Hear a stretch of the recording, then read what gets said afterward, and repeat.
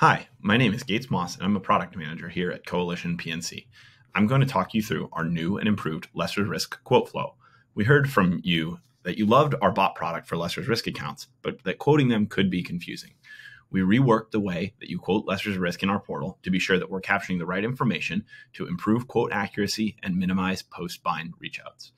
Our new quoting flow is inspired by the rent roll you likely have sitting on your desk as you quote an LRO.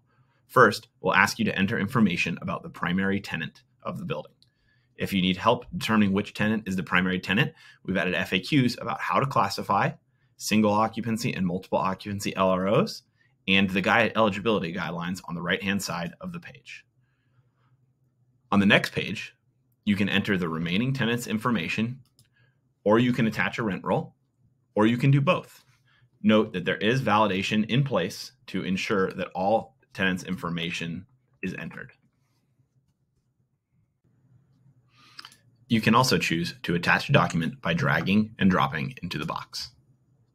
Finally, we will ask risk transfer information questions about contracts in place between the landlord and the tenants of the building, and then you can proceed with quoting. As always, we welcome feedback about this new feature. Happy quoting!